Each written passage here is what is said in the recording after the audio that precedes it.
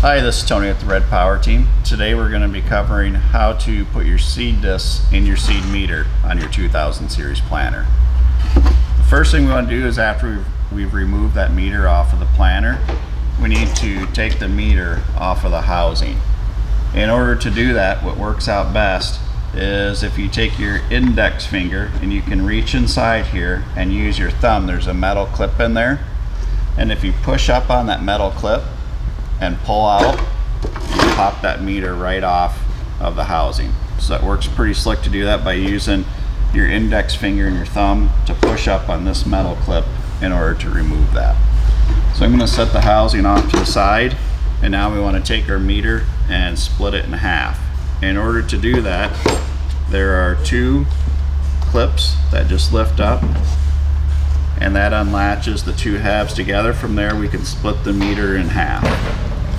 So we're going to lay these two meters out, and you've got two kits from the Red Power Team. You've got a soybean kit and a corn kit, and each one of those has their own discs and soybean ejectors, and we're going to walk through those installing them. So the first thing we're going to do is let's install a corn disc in this meter.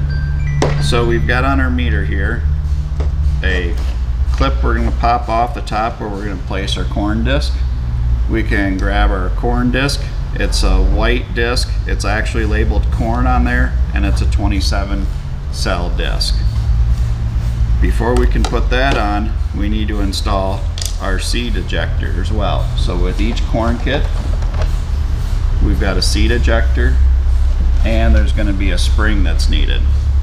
So we place the spring on the ejector, and it slips in a little hole here on the side. You have to squeeze together your tabs in order for it to clip into place. We've got the corn ejector put in. We can then place our corn disc over, and there's two pegs to line it up. We put our key back on top.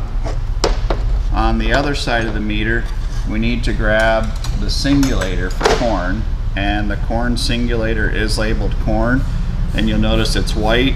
That matches the corn disc as well. They're both white. In order to put the corn singulator in, what works out best is it's going to clip on this bracket right here, and if you hold your finger under the bracket when you clip it in, it clips in a lot easier. So I find it's easier to slide the top part in. I hold my finger on the bottom side, and it clips right in at that point in order to put that singulator into the corn. Once you've got your singulator in, your corn ejector, your corn disc in, you can now put the meter back together. In order to do that, we've got this peg on the bottom that's going to slip into this groove. You just slide the two sides together. They're going to flip together, and from there we lock the meter back on. Once we have that in, we're going to grab our housing, and our housing then is going to hook right back onto our meter. We push the two halves together until they clip, and that's how we put a corn disc in the meter.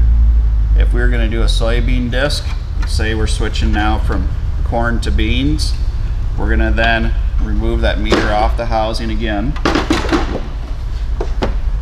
We're going to unclip the two halves together so we can pop the two halves apart. We've got our corn singulator that we need to remove.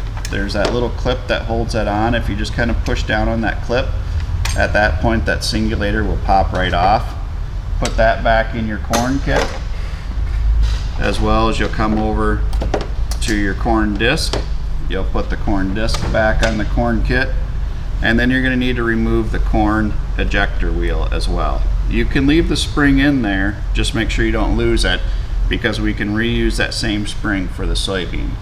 I'm going to put the soybean ejector wheel in. We're going to line the spring back up, clip it back into place, and now our soybean ejector wheel is installed. Grab our soybean disc, place it on our meter, put our locking key back on, and we need to put the soybean singulator in. And as we can see, the soybean singulator is labeled soybeans, and it's brown, and it matches the brown soybean disc as well. We're going to place that soybean singulator in, And remember, again, we're going to kind of push the top in, take our finger, hold the bottom side of that clip, and it clips right in. We can then place the two halves back together. Make sure we lock our two halves together by pulling that clip down. We can then grab our housing, put the two pieces back together, clip it in tight, and at that point we have our meter ready to go for soybeans also. Thank you for watching this video. Hopefully you found the information helpful. Check out our other helpful videos on 2000 Series Planter on the Red Power Team YouTube channel. Thank you.